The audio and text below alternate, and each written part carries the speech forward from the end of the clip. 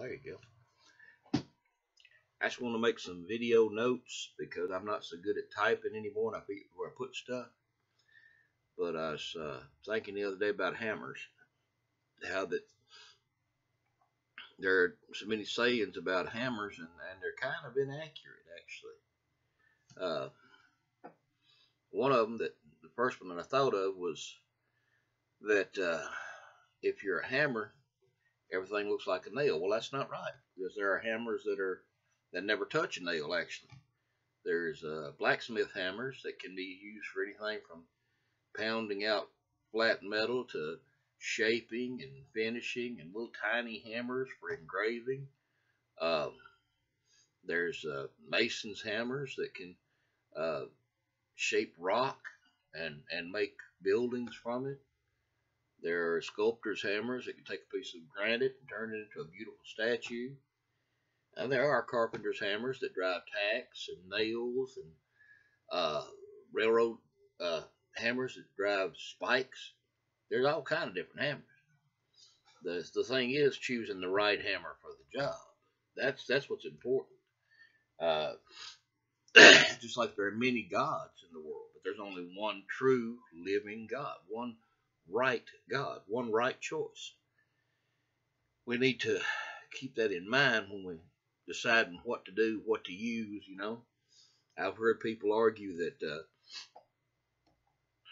that the worship of Satan existed before the worship of Jesus, and that's true, but not before the worship of God. The one true living God had to exist before Satan could exist, because the word Satan, Shaitan, is a Hebrew word that means enemy. It means the perfect enemy, the arch enemy. And you can't be an enemy of something that doesn't exist. So the worship of God and his chosen people, which at that time was Israel, but before Israel it was the Hebrews, or the Hebrew, the shepherd kings. And before that it was Abraham, you know, the lineage of Adam to Noah to Abraham. But God had to exist, and the worship of God had to exist in order for an enemy to exist. So the right hammer for salvation, for that job, the right hammer was used on Calvary when it drove the nails through the hands and feet of Jesus, making him our supreme sacrifice. Of course, it wasn't the hammer that did it, nor the sacrifice that did it. It was the fact that he was the Son of the living God, and his sacrifice saved our souls. But the old adage, you know, if you're a hammer, everything looks like a nail, it's inaccurate. It's not right. We need to choose the right tool for the right job. And if you're looking for salvation, there is, it says in, I think the 4th chapter of the book of Acts, that there is salvation given under, there isn't, I forget how it says it, but that our salvation is through Jesus Christ, and you can't get it any other way. It's not given under heaven among men. It's the only name is Jesus Christ, given under heaven among men, whereby ye must be saved. So there's no other salvation except through Jesus Christ. Excuse me. Another old adage that is used is dumb as a bag of hammers. And I've heard that so many times. Oh, you dumber than a bag of hammers. Well, hammers actually in themselves have no intelligence, I'm sure. But so you can't be dumb as a hammer. But a hammer is as dumb or as clever as the hands that hold it. All right, so I don't want to be intelligent or clever in myself. I want to be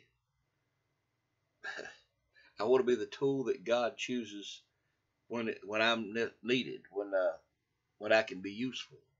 If I can be constructive, if I can be useful, if I can be clever for the Lord, praise God, let's go for it.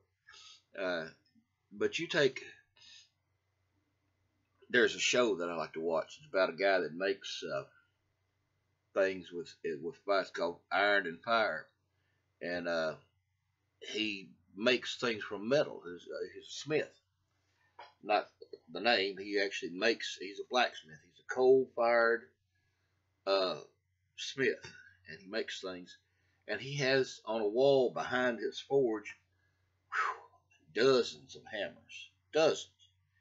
You can't take a little old Foreman, little old tack hammer, and pound out a big old piece of metal flat to be used for a blade or a shovel or a spear or a frog gig or a whatever. You cannot do it. You have to have a big hammer for that. So again, it's the right hammer for the job.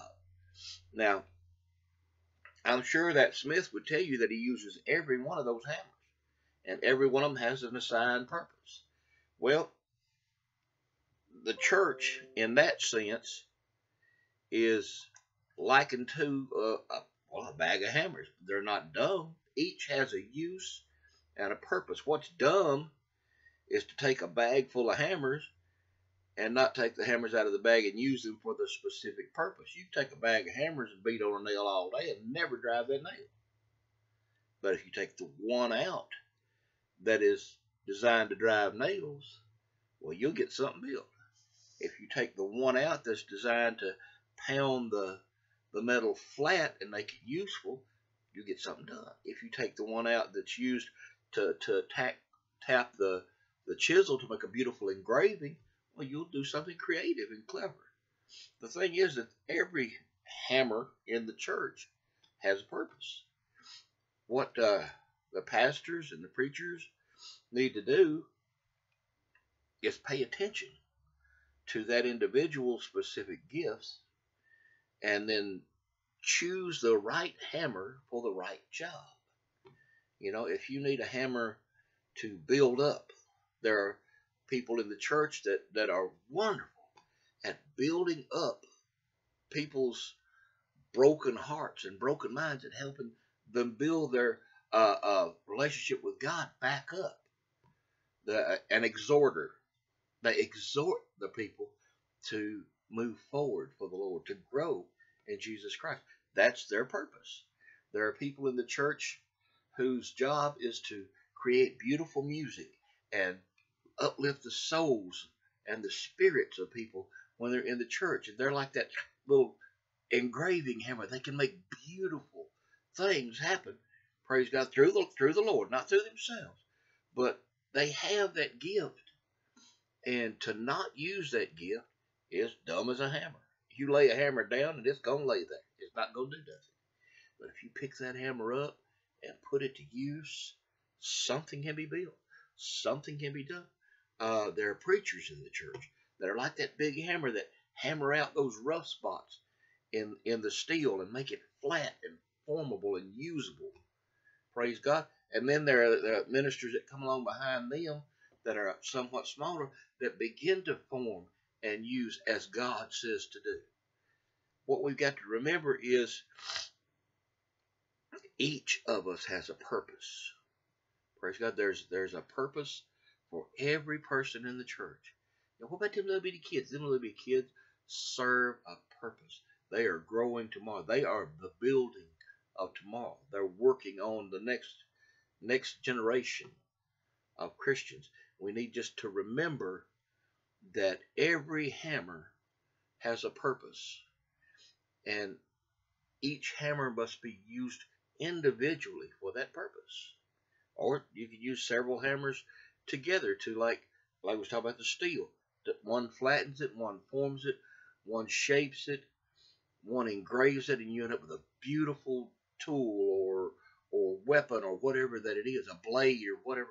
It's beautiful in the end because each of the parts worked in concert for the final product. And that's beautiful, man. That's something that we need to hold on to. We need to remember. Praise God. And in the end, something beautiful will be made from something as dumb as a hammer. Sometimes I consider myself that dumb hammer. But praise God, the artisan in whose hands I am is intelligent and creative and beautiful and can use me perhaps to shape something beautiful. and that makes life worthwhile.